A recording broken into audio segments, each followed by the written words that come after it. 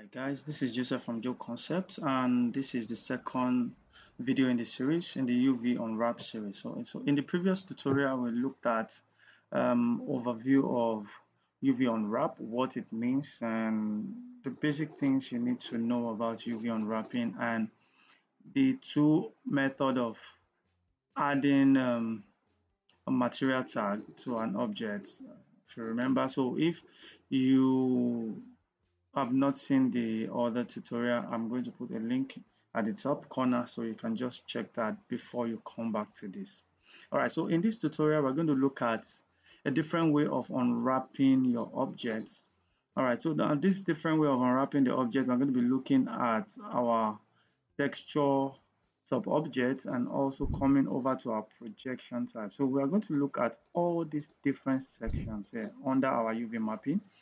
But then we still want to talk about automating this whole thing before we go to manual unwrapping this. So another way you can automate your unwrap is using the projection and also in conjunction with your polygon, with your texture sub-object. So basically you have, if you look at the top here, you have your normal sub-object mode for your model. You have your point mode, so which allows you to pick a point and alter that.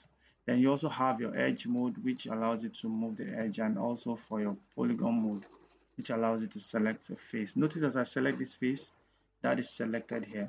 And like I said, if you are not able to see your selection, all you need to do is, now that is if you have a UV tag on the object, but you are unable to see that, just make sure you go to your UV mesh and click on show mesh, and it's going to show you the selection.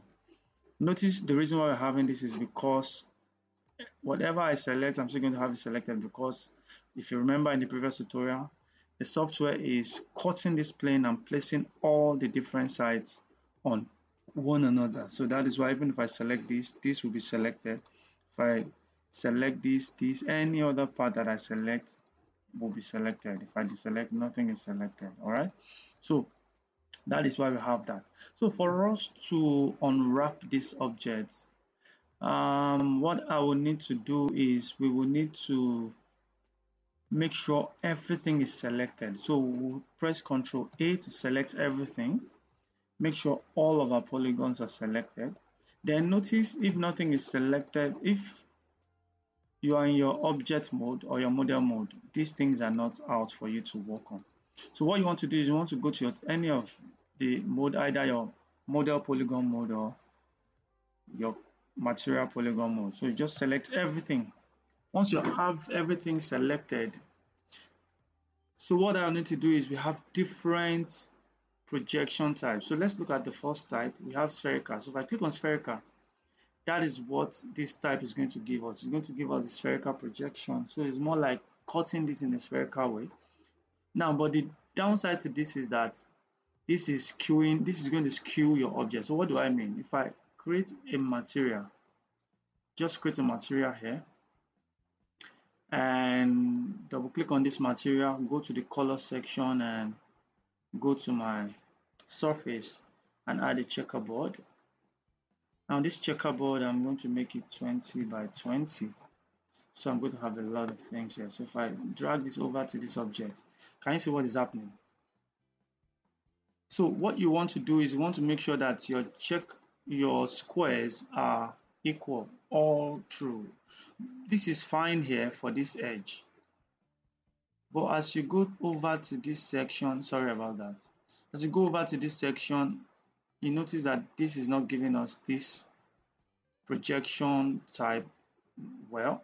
So, and the reason we're having this is because of the projection type that Cinema 4D is giving us spherical. So is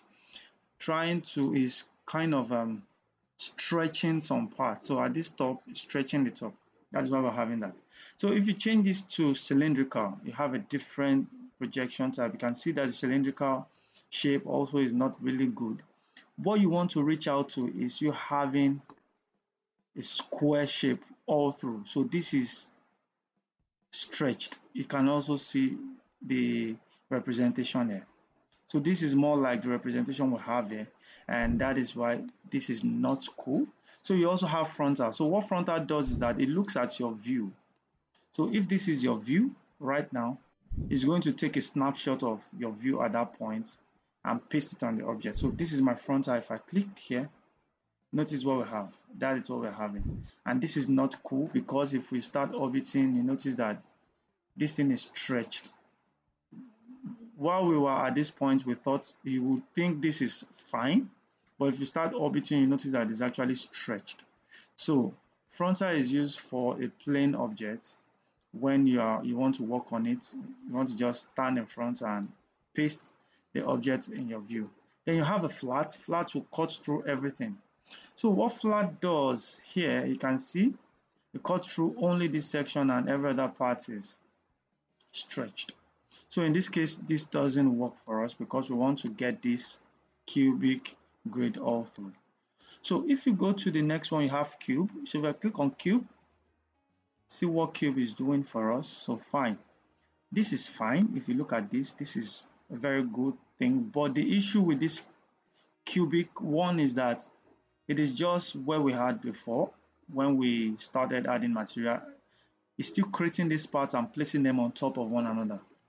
And if I paint anything here now, it affects every other thing, and that is not what I want. So if I go to the next one, cubic 2, now cubic 2, do you really see something here? Something is, there is a similar thing that I showed you in the previous tutorial, and that is here.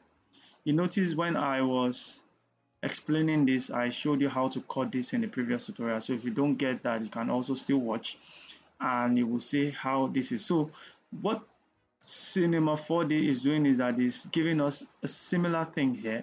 So it's cutting every other part loose and you have different face. And if we look at this, this is fine. And it has placed all these objects in this section. So what you want to do is that anytime you are creating this, you don't want to go out of this texture space. So this is more like a texture space. You want to optimize this. You don't want to go beyond this. So you want to constrain yourself inside this. So that is what Cinema 4D has done for us. So you can also, all right, you can, if I select this object, you can also go to box method and that will give you a different, so you have shrink will also shrink. So box is more like your cubic 2. So this is another automatic way of